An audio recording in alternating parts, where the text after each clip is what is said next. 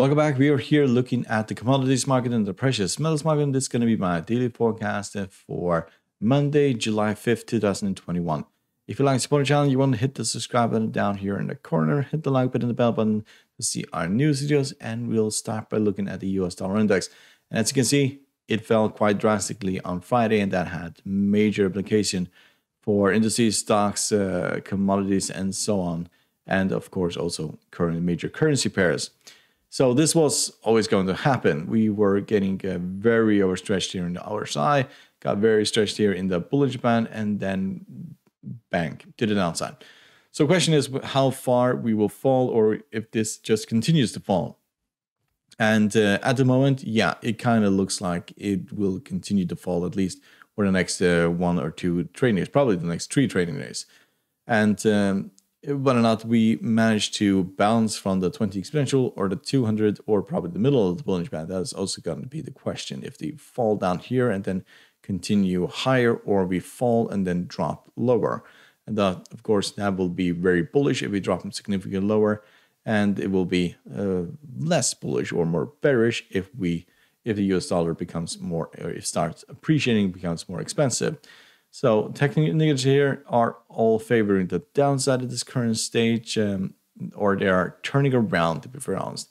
MACD is still bullish, but it is leveling off. Stochastic is crossed the signal line, becoming bearish. CCI is still bullish, and the RSI is bearish at this current stage. So let's look at oil. Yes, so oil is trading at 74.86, and there doesn't look like any end in sight for this rally. If it pulls back towards the middle, it has been bought into. If it pulls back toward the 50 or the bottom of the bullish band, it has also been bought into. But at this current stage, we are overbought. Technical indicators otherwise are very bullish. And a pullback towards the middle here at 72, and then probably 70, and then the 50 moving average 68. They are probably all areas where buyers will come back in. 80 looks like it's going to be the long-term target here. So let's look at natural gas. So natural gas is, yes, it looked like it was going to tumble, expected it to tumble significantly. And if you just look at it from a technical perspective here, MACD is still bullish, stochastic is bullish, CGI is bullish, and RSI is bullish as well. We are still significantly overbought, so pullbacks should be expected, but question is how far. So 3.5, 50 moving, the 20 exponential moving average, and 3.3, simple here, 3.36. That's probably all areas where buyers will come back in. Drop below here, then we have the 50, and then the bottom of the bullish band at 200 moving average. But as long as weather conditions are as they are, then we'll probably see this just going higher. Pullbacks towards the middle will most likely be bought into. So let's look at copper. So copper is still struggling with the 20 exponential. If you look at technical indicators, they are still not looking very bullish, to be fairly honest. It's not until we break above the 20 and go targeting the 50 and break above the 50 that probably this market will become bullish again. So we had this massive run here for a full year rally to the upside, and now since beginning of July, roughly mid-May, sorry, we have been basically in a downtrend. And the question is whether or not this downtrend will go all the way down to the 200 moving average. It will travel this way up towards 4, this way down here, and it'll probably collide in this round 4 area, and then we rally to the upside. That is to be seen. If US dollar continues to appreciate, then that will work against this, against copper and oil and so on. So let's look at gold, and especially against gold. So US dollar falls, gold rallies significantly, but yes, this was also always going to happen. It fell off a cliff while it got significantly overstretched, significantly oversold, has recovered a little bit. There's probably a little bit more recovery here. We'll probably rally up towards the 20 or the middle of the bullish band before getting rejected. It also depends on US and dollar, whether or not it continues to appreciate. Technical indicators, we can see the MACD is still bearish, but is really turning around there, so we'll probably cross tomorrow. Stochastic is bullish, CGI is still bearish, and the RSI is bullish as well. If we break below these candlestick here, 70.50, then we're probably going to the bottom, double bottom here at 1678. So let's look at silver. So silver did rally up towards the 20 exponential. It really stabilized here at the 200 moving average. And the question is whether or not we break down from here again or go head towards the 50 moving average here at 27. Technical indicators are all turning around for silver. So momentum is to the upside at this point. But if we get rejected here, then we'll tumble back towards the 200 moving average. And the break there will drop us towards 25 and then lower than that. So let's look at platinum. So platinum is, yes, how do you say this? It has been struggling with the 20 exponential. We can see it here, here, here, and also here. And now we're approaching the 20 exponential yet again. Technical indicators otherwise are looking fairly bullish. And stochastic is still, now MACD is still in negative territory, but has crossed. And if we get rejected here, then we'll probably drop all the way down back towards 1033. Rally above the 20 exponential, then the 50 becomes into play at 1164, and so on. So at the moment, it looks like the 20 exponential is going to cross the 200, and the 50 is going to cross somewhere here. So both of those are very negative for this market. So let's look at palladium.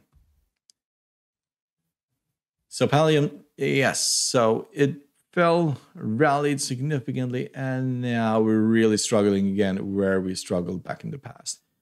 So question is that whether or not we just turn around here and head back towards the 200 moving average, and then we have this going back and forward like we saw last year. So this time last year, it also just went back and forward in a range, and that would be fantastic because that is probably the most predictable trading there is, when you just have a square range where the bottom and the top, and you just buy and sell within that range.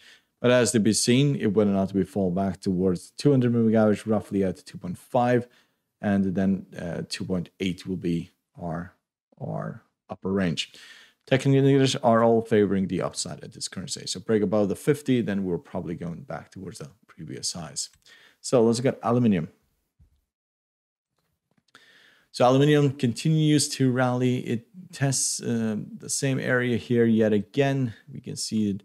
We ran into massive resistance here, and we ran also massive resistance here. So the question is whether or not we break above here. If we do, then we're probably going towards a 2.7550. So if you look at technical indicators, they are all favoring the upside at the moment. Max stochastic is crossing the signal line just at this current stage. Break below here, most likely find support at the 20 exponential at the 2452. So let's look at nickel. So nickel rallied from the middle of the Bollinger Band. That's a very good sign. We did rally up towards 18,421, broke down, and then ended in positive on Friday.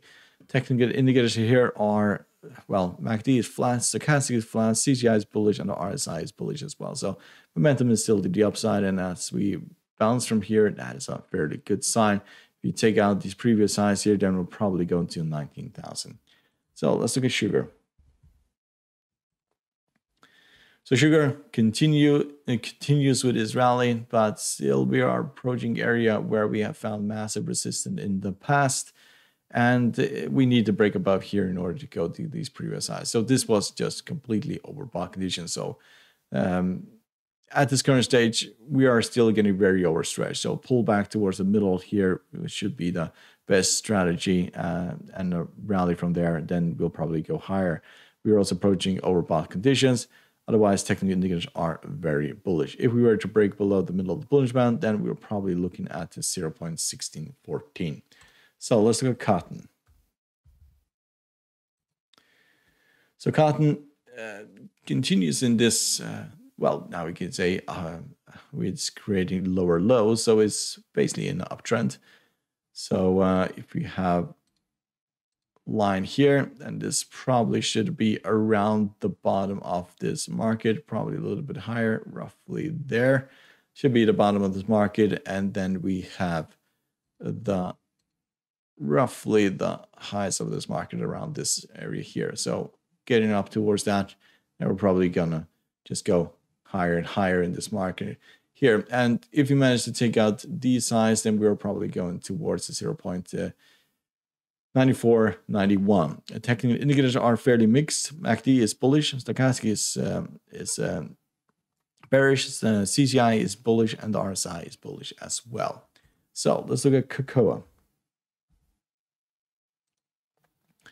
So cocoa broke down significantly on Friday, and now it more looks like that we are going to test the previous lows kind of at the very bottom.